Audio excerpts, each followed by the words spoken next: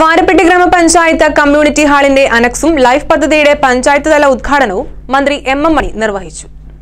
എംഎൽഎയുടെ ആസ്തി വികസന ഫണ്ടിൽ നിന്നുള്ള 25 ലക്ഷം രൂപയും പഞ്ചായത്തിന്റെ വികസന ഫണ്ടും ഉപയോഗപ്പെടുത്തിയാണ് വാരപ്പെട്ടി ഗ്രാമപഞ്ചായത്തിലെ കമ്മ്യൂണിറ്റി ഹാളിന്റെ അനക്സ് നിർമ്മിച്ചത്.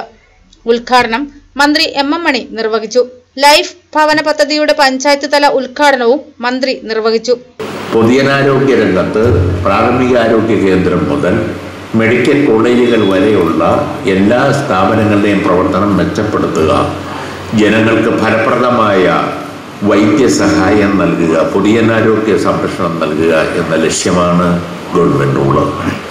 അതുപോലെ മറ്റൊന്നാണ് ലൈഫ് പദ്ധതി.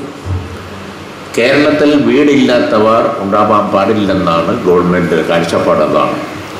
വീടില്ലാത്തവർക്ക് വീടും സ്ഥലവുമില്ലാത്തവർക്ക് വീടും സ്ഥലവും നൽകാനുള്ള കർമ്മപരിപാടി തയ്യാറാക്കണം.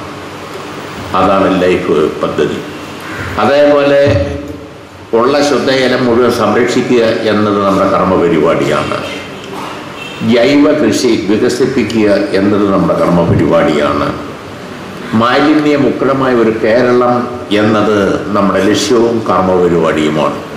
അങ്ങനെ നാനാതര പരിപാടിയാണ് ഗവൺമെൻറ് 4 മിഷനുകളുടെ ഭാഗമായി പ്രഖ്യാപിച്ചിരിക്കുന്നതെന്ന കാര്യം ഞാൻ ഈ അവസരത്തിൽ നിങ്ങളുടെ ശ്രദ്ധയിൽപ്പെടുത്താൻ ആഗ്രഹിക്കുകയാണ്.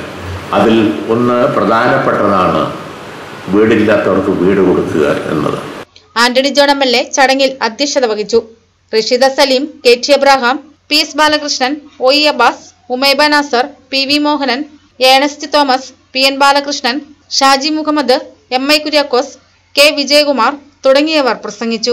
മഹാത്മാഗാന്ധി തൊഴിലുറപ്പ് പദ്ധതിയിൽ 150 ദിവസം തൊഴിൽ ദിനങ്ങൾ പൂർത്തിയാക്കിയ തൊഴിലാളികളെയും കോഴിപ്പള്ളിപ്പുഴയിൽ മുങ്ങിത്താണ 70 വയസ്സുകാരിയെ രക്ഷപ്പെടുത്തിയ സജിത്ത്, ദിലീപ് എന്നിവരെയും ചടങ്ങിൽ ആദരിച്ചു.